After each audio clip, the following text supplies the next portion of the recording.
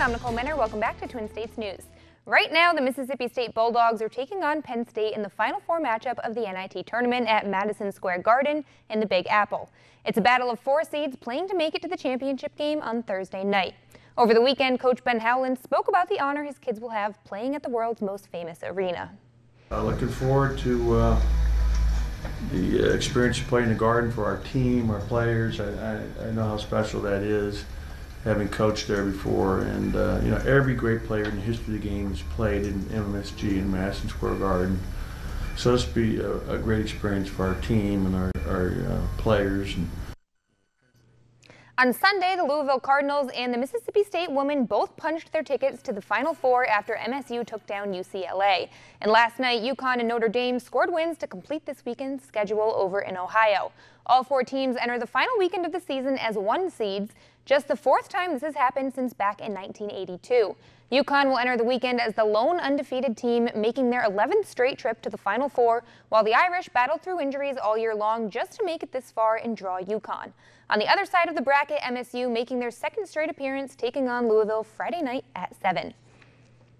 The Mississippi State football team will get a chance to showcase their skills as MSU hosts their annual Pro Day tomorrow at their football complex. A total of 16 players will participate, including 11 seniors from the 2017 squad. Players will go through 6 measurable drills, including the 40-yard dash, bench press, and vertical jump, just to name a few, and they'll conclude the day with position workouts on site. All right, sticking with football, after a season where we were constantly asking ourselves, what is a catch? All 32 owners voted today to change the rule, so a catch now being defined as having control, being in bounds, and making a football move such as a 3rd step or reaching the ball out to gain yards. So the biggest takeaway here is that maintaining control all the way through the ground is no longer required. So the Jesse James catch from last season that we see here would have been good under the new rules. All right, over to the green. Stroke play returns to the PGA Tour this week after Bubba Watson took home the WGC Match Play on Sunday. The Houston Open kicks off tomorrow and is the final tournament before the Masters, so a number of stars will be on the green trying to fine-tune their games for the Augusta National. Russell Henley is defending his title after punching the final Masters invite ticket last year in Houston. We can expect to see Jordan Spieth, Phil Mickelson, Henrik Stenson, Justin Rose, and Ricky Fowler out in Texas, just a few of the 19 in the field who are set to play at Augusta. All right, over to baseball. According to sources, Atlanta Braves top prospect Ronald Acuna rejected a $30 million contract extension offer from the team. The deal would have been in the range of 5 or 6 years. He's widely considered the top prospect in all of baseball, batting .432 with 4 home runs in 16 spring games this season.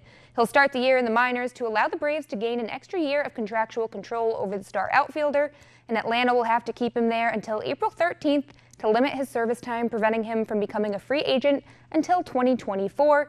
He would have hit free agency a year earlier had he made the team's opening day roster.